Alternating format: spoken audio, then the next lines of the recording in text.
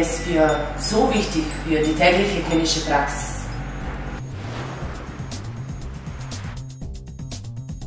Now, where to begin?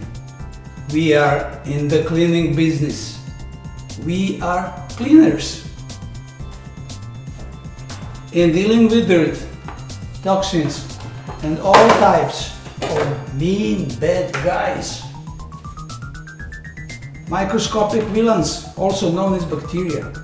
We've learned that for anything to be clean, it has to be absolutely spotless. Nothing left behind. No stone left unturned. From top to bottom, start to finish. From the beginning to the very end. And it is all about the end. The end is one of the supreme principles of endodontics. That's the reason we are called endodontists. And endodontics is the one and only branch in dentistry that is performed in total darkness.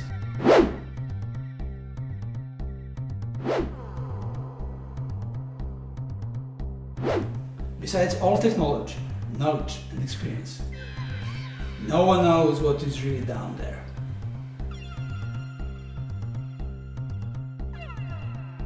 So, talking about the end, I just love happy endings. I have a crush on happy endings. Reaching the end is a happy ending. So, where to begin? Surely, we would start from the end. ¿A qué te refieres con the end? The end. The very end of any given canal. Pero todavía hay mucha confusión sobre dónde podría ser el final. What makes you confused? Zero is zero. Nothing but the zero. But a lot of us were taught to establish working length 1 mm shorter of apical terminus in order to take care and to be extremely soft-hearted and extremely responsible to periapical space. Further on, not to extrude debris, and so on. Briefly, working short, deliberately or by mistake, inevitably leads you into spectacular mistakes. Answer on working length determination is well known, but you need time to hear it, otherwise you would have heard it long time ago. Once upon a time, in this very universe, Master Jedi Schiller answered that question, and Master Jedi Buchanan founded a new Jedi order known as the Apical Barbarians. They spread the glory of endodontics to the universe, but I'm afraid that story, the story about the ball plotters and apical barbarians, we'll have to leave it for another time. Entonces, ¿dónde está el final de mi canal? The end means zero. Zero? The end, the happy end, in most cases means zero. We want zero reading on our apex locator, no less, no more. The point zero is going to be your working length determination and the beginning of your treatment calculation for any given canal. It simply means go to the radiographic terminus with the smallest elastic file and take care of it.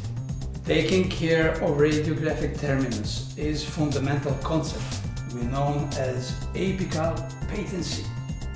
Now, once you accomplish negotiation to working length, apical patency is something you must have and something you must not lose. With the patency file, you need to sneak out to peek, to check if you are on the end. Simply, patency means exiting canal terminus for 1 mm with your patency file.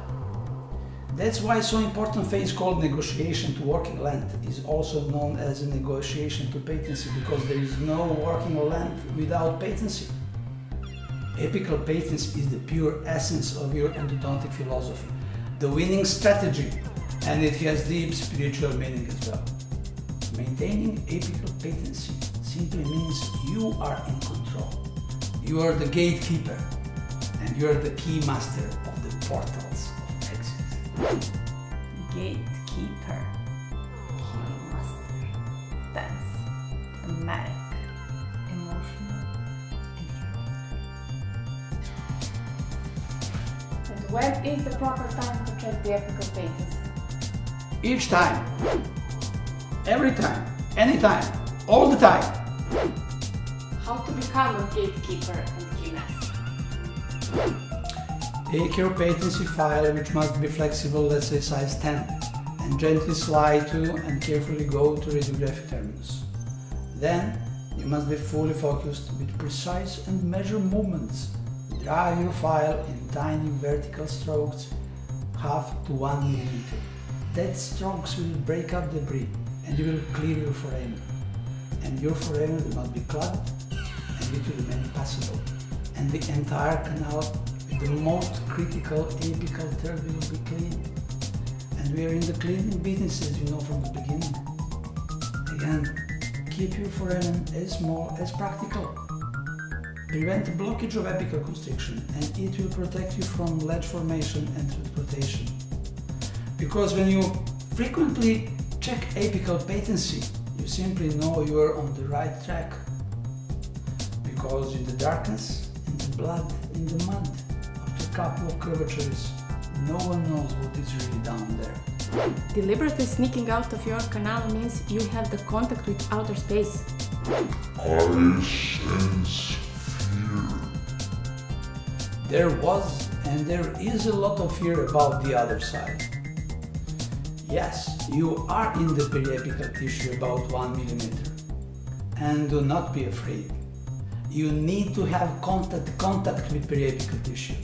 Having no contact with periapical tissue just means you are not at the very end. If you are not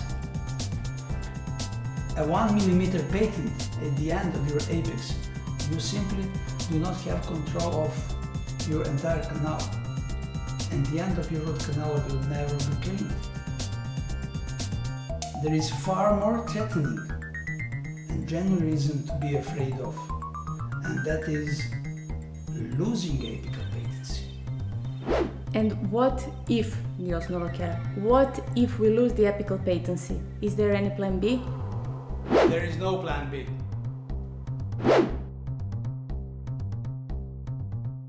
If you lose patency, you might be just a 0.5 millimeter to the apex and 1,000 miles from happiness.